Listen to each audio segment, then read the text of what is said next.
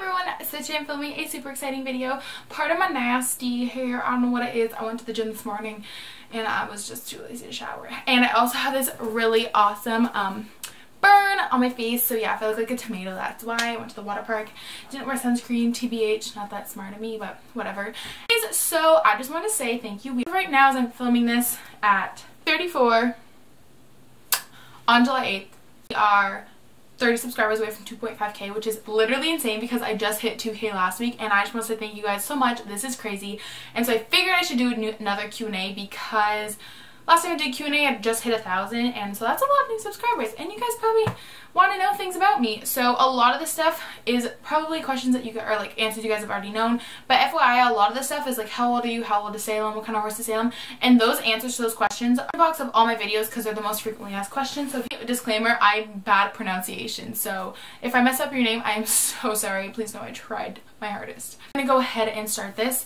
So we'll start with the YouTube questions and then I'll head over to Snapchat. So the first question is from Pets Perfection, and they said, how much did you pay for Salem? And we paid $6,000 for Salem. Some people think that's like a very personal question. I don't care. Like, we paid $6,000 for him. That's how much my horse is worth. Annika Kulas said, how old is Salem, how old are you, and what country do you live in? So Salem just turned 14 on July 1st. I'm 18, turning 19 on July 22nd, and I live in Canada. Gabby Mann said, how did you get into riding in general, as well as dressage versus other disciplines? So my barn that I originally was at for 4 years is actually down the street from my house, and they had like a free lesson day where basically you just donated to the charity that they were supporting and you got a free lesson, and so we did that, and then I started getting into it, and then for about a year I only took weekly lessons, and then I started riding 3 to 4 times a week and showing, and so I got into it through that. I was 12 and my mom rode as a kid, so I kind of got into it that way. And then as for dressage, I was at a primarily dressage barn, but I actually turned into a hunter. I didn't understand dressage, obviously. I just was like, ooh, stick, jump, woo, fun. That's what you do when you're like a teenager, right? You're like, thrilling, so fun. Now I'm like old, adult, and I'm like, I'll stay on the ground. I got into that. Dressage, basically, a lot of you guys know, we bought Salem as a jumper. He doesn't jump. He hates jumping. He has really bad premature arthritis. Doesn't enjoy jumping. We've discovered that after 4 years, and so I got into dressage because it was either that or to go Western, and at the time I just decided to pursue dressage since he does have really good dressage, like family lines running through him. His dad was a really famous dressage horse, so that's how I got into that. And other than that, I just started jumping at the barn I was at, and so that's how I got into jumping. I still love jumping. Jumping is definitely where my heart is at. Hardy said, why don't you get another horse that you can jump, and so have Salem for dressage and another horse? That is what we plan on doing. If you watched my first Q&A, that was the original plan, but unfortunately I'm in university. I'm only going into second year, and I don't have the time or the money right now to put into 2 horses. Selling Salem is never going to be an option, so if we did, we would have to get a second horse, or at least another horse.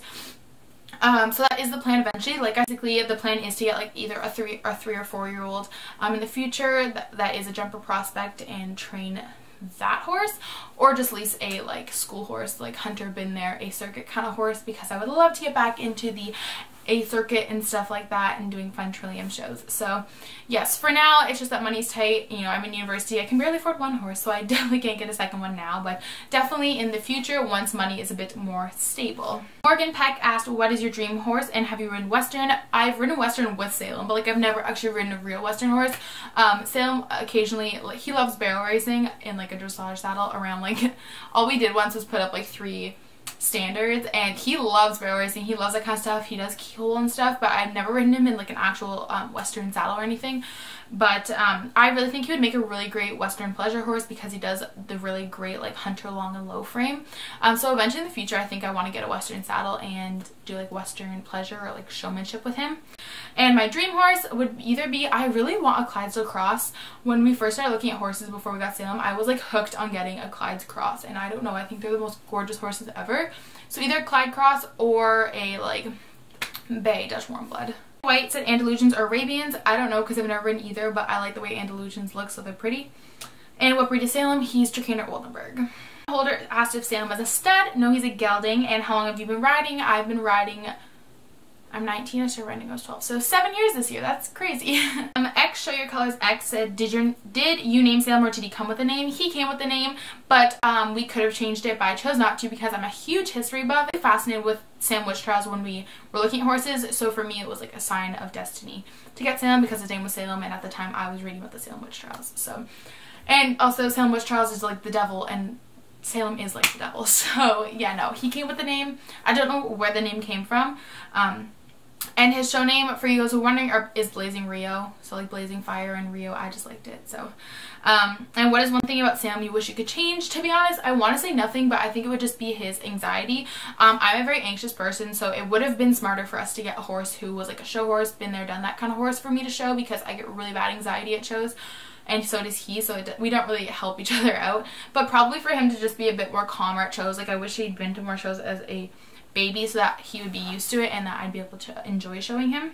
Katie White said, what kind of car do you have? By the way, I love your channel. Thank you, Katie. I have a 2013 SE Ford Fiesta SE model, which I don't know what that means. I'm pretty sure that means it's a fully loaded one. But I have a automatic car. I have mascara in my eye and it hurts so much. I've always wanted a green car, so yeah, Frank. His name's Frank. Frank the green Ford Fiesta. Samantha Jane Paris said, fave Instagram accounts, any good smoothie recipes, love you. Love you so much. Samantha's one of my favorite people in the world. I literally love her so much. So my favorite Instagrammers, so I'm going to assume I'm going to go with Horsey. So my top one is Samantha Riding with CP, which is Samantha, who just commented. I will link her Instagram down below. She has cerebral palsy and she's literally just such an inspiration, and I really want you guys to go check her out. Her Instagram account, it's literally so eye-opening and I love her so much. She's such a sweetheart. And her channel is just amazing. Like what she does is just, she's amazing. Next, Buckwheat Honey is Catherine Andrews, and she's a dressage rider from Ontario. And she rides 3 horses. She has Honey and Jazz, which are her 2 dressage horses, and she has Loki. And literally, I'm obsessed with her. So you guys should go follow her channel down below. And if you guys follow any of these Instagram accounts, tell them I sent you, because that'd be awesome. Next is Christine Posner and Painter Dressage, like your typical dressage accounts on Instagram. Next is Caroline McDonald, which is one of my friends at the barn, and she has a photography account, so you guys should definitely go follow her. I'm going to put her awesome photography pictures, so I would 10 out of 10 recommend following her. Stephanie Prince, Equestrian Bliss, Lizzie Knight Eck. She's a Canadian eventer, so obviously you gotta show your love to your Canadian people. Shelby Eventing, and then Eventing Strides, which is Alexa Bresnahan, and she's from Ottawa as well, and she is a photographer, so I will link her. She's an amazing photographer from my area, so you guys should definitely go check her out.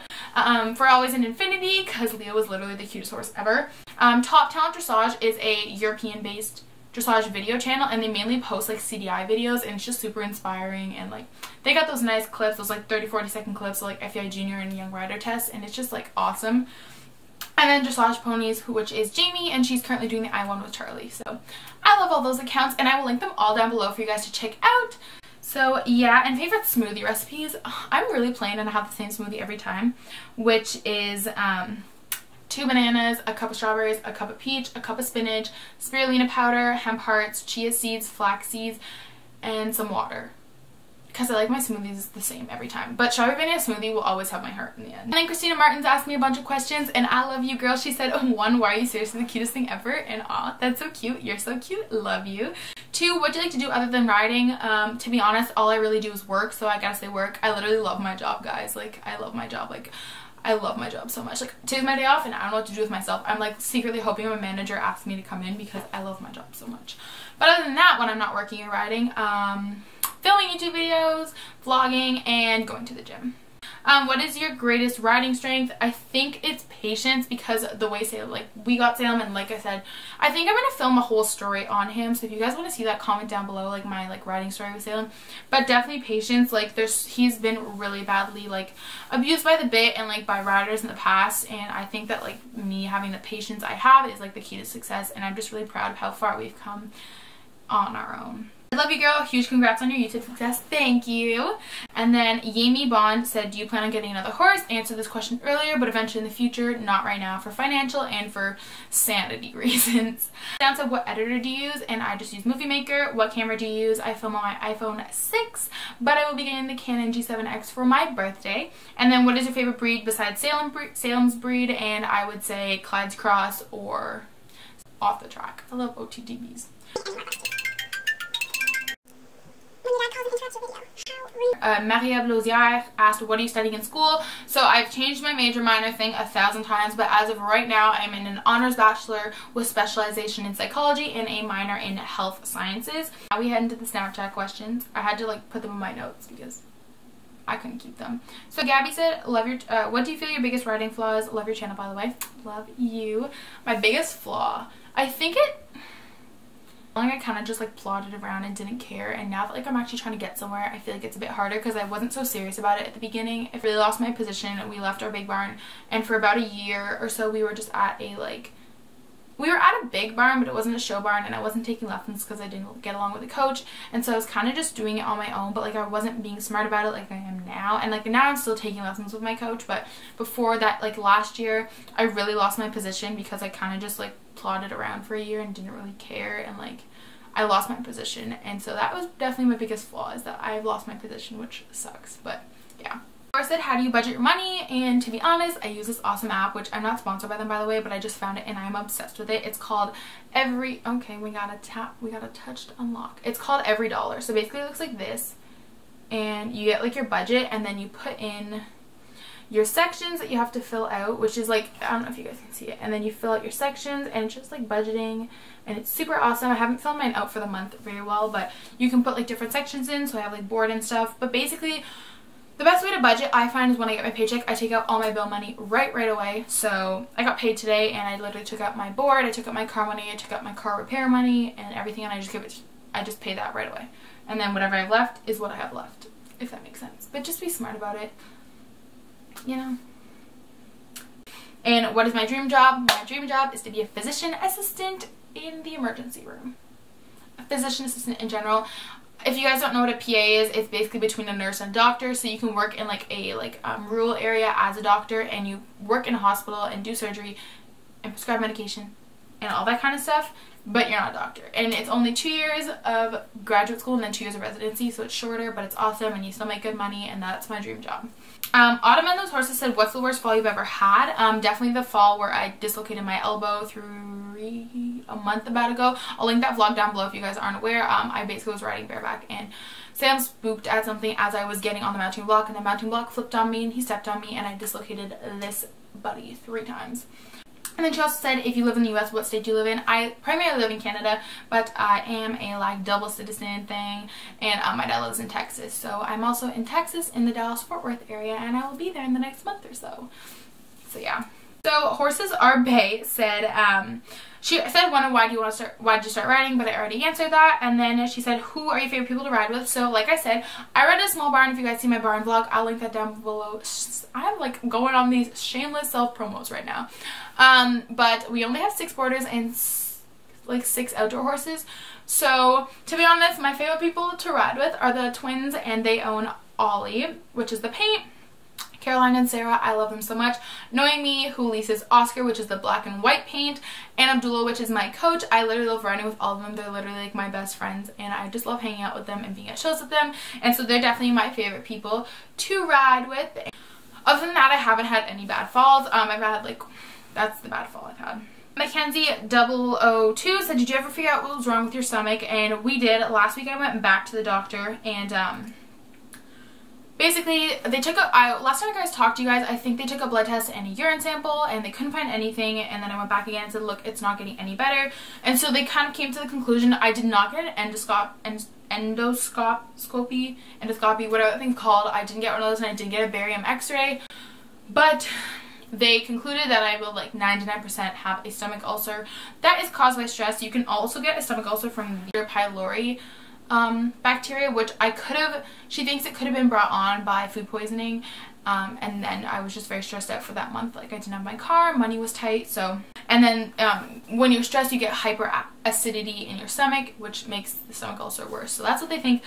And basically, if you don't know what a stomach ulcer is, it's when the thick layer of mucus that protects your stomach is reduced, and then it allows the digestive acids to eat away the lining of your stomach, and it's super painful. And like I described it as having like cramps all the time, but like really bad cramps.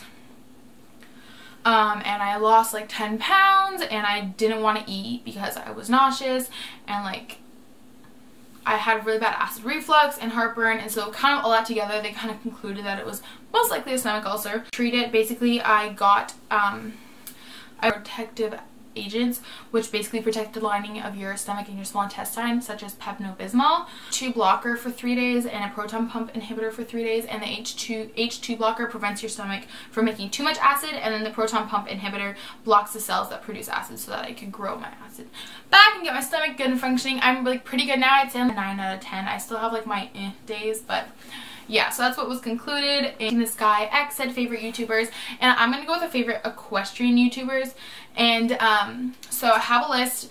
Okay, this is what happened. I'm naming like my favorite. I have a bunch of YouTubers I enjoy watching, but I'm not listing them all because that gets boring when you list like 25 YouTubers. So I'm giving you guys my favorite. There's like 10. We're gonna talk about it. Number 1, Tiff. Who doesn't love Tiff?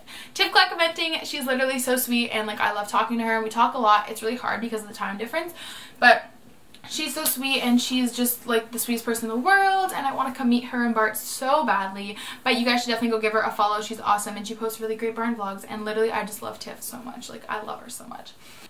Grace Barnett, Hannah Lucy. Then we got our great Canadian girls. We got Lauren McKinnon, we got Hey It's Maya. They're from Ontario. That's awesome. I live in Ontario. You live in Ontario. We should just be friends. I want to meet them so badly at like Trillium Champs or something. Yeah, it's awesome. And then there's also Imagine That Equine, which rides at their barn as well, and she has the cutest horse named Kingston, and he's so cute, and I love Kingston. Kingston is one of my favorite cities in Ontario, so like I just love her horse even more. Twin Taylors, they live in BC, and I want to meet them so badly. They're literally the sweetest. Brianna and Courtney, they're so sweet, and their barn vlogs are awesome, and you guys should just definitely check them out because Rumor's the cutest horse in the world, and I love their channel so much. And they subscribed to me. They were one of like my first 500 subscribers, and I literally pooped my pants and fangirled so hard when they subscribed to me. So yeah, hey guys, if you're watching this. And we have Christina Martins, which is one of my favorite like smaller YouTubers. She's literally the cutest thing ever, and she makes a ton of videos and barn vlogs, and she leases the cutest horse in the world. So you guys should go check her out. Yeah, this is gonna be the longest video in the world. Okay, so that was it for Snapchat. Anyways, I hope you guys enjoyed so much. Thank you so much for watching and asking me questions. Literally, I love filming Q&As for you guys so you guys get to know me a bit better. And now that we're kind of growing a bit more on this channel, I figure I should probably update you guys on my life. And, you know, new subscribers can kind of hang with us and talk and learn all about me in Salem. So I hope you guys enjoyed, and don't forget to click the thumbs up button if you enjoyed this video. And I don't know what I'm going to film next. It'll probably be a barn vlog, but yeah. So if you guys enjoyed this video, give it a big thumbs up. Like I said, I always answer my comments, so if you ever have any questions, you can comment them down below. And yeah, don't forget to subscribe. I can never remember where it is. I think it's on this side. If you're not already, because we're going to hit 2.5k and 30 subscribers, so I think you guys should be the one to make that happen. And literally, we're just like one big happy family who all love horses. It's literally great. So anyways, I hope you guys enjoyed this Q&A. Thank you so much for asking questions and Snapchatting me. And I literally love when you guys Snapchat me and like tweet me, and it warms my heart. You guys are like a family I never knew I had. So thank you guys so much for watching. I'm so sorry this video is going to be literally 20 minutes long. I apologize. But thank you so much for watching. I hope you guys have a wonderful day, and I will talk to you guys in the next few days. Bye.